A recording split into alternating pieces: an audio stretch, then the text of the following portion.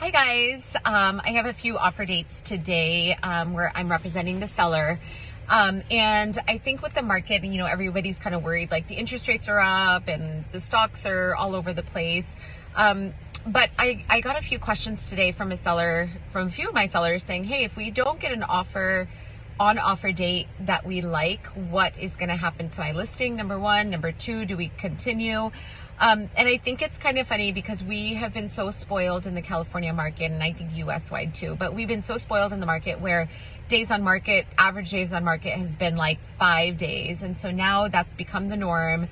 If a house sits on the market a little bit longer and we don't get an offer that's acceptable to the seller, it's almost like, oh my gosh, do we continue? Do we go week 2 on the market? What do we do? And that's exactly what you do. You continue to show the home. We continue to market the home.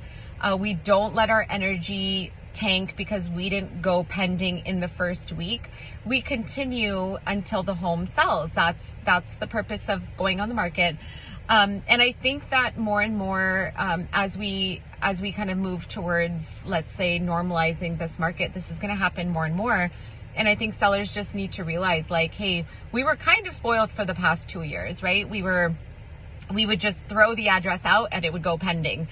Now I'm finding that, yes, there's some homes that will have multiple offers and there's some that just don't.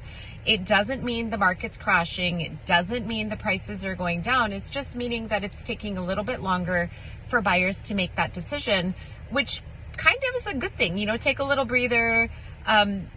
Offers are going to still come in at comparable value, perhaps higher, but a lot of times they won't sell within the first week, and that's not a bad thing. So we'll see how the day turns out, but I have a few offer dates today, so I'm curious to see where we land. And if we don't, it's fine.